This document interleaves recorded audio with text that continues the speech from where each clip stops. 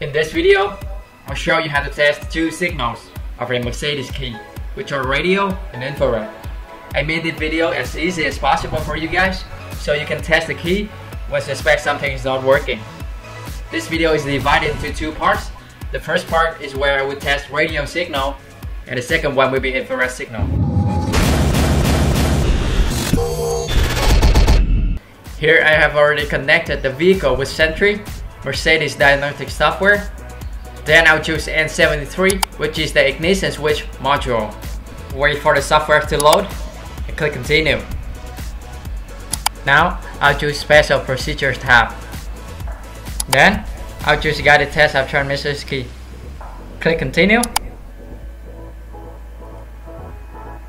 You can see the test prerequisite here, which tell you to remove the key from ignition switch N73. Then they ask you whether you have a second key. In my case, I don't have a second one available, so my answer is no. Now, to begin the test procedure, they tell you to press button lock on your key.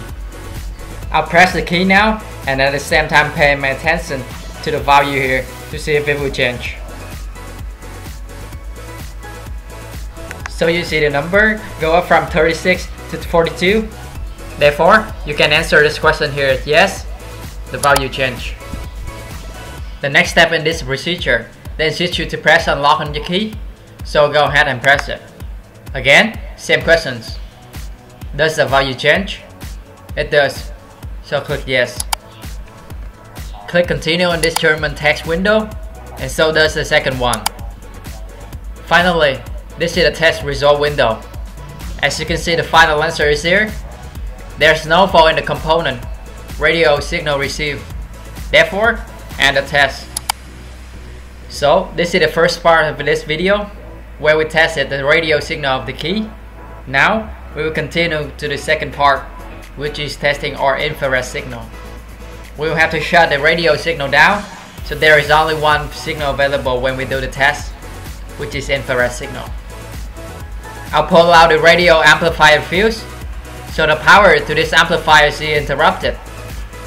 For your understanding, I'll press the key now, and you will definitely see nothing happen, because the radio signal is already been cut off. Now, I'll stand close to the door handle and press the key.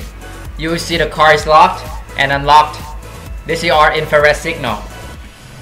Now, we will use Sentry to test this signal, following Mercedes procedure.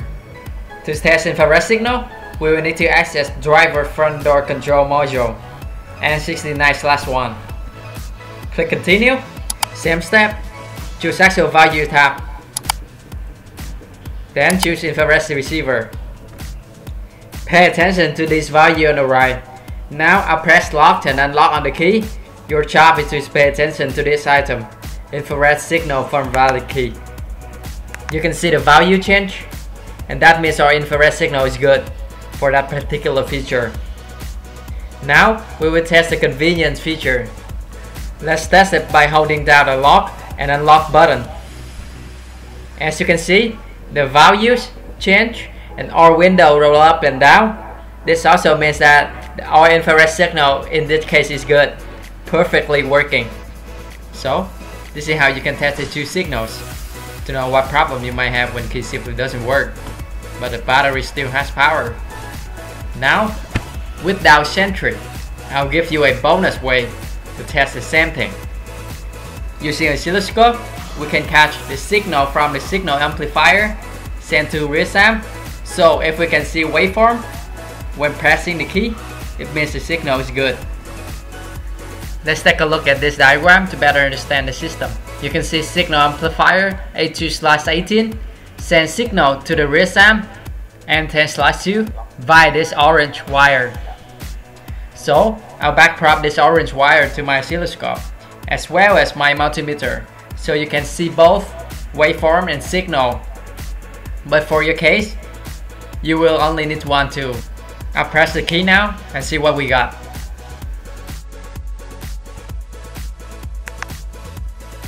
Obviously, when I press the key, there's waveform on my oscilloscope and a voltage drop on my multimeter.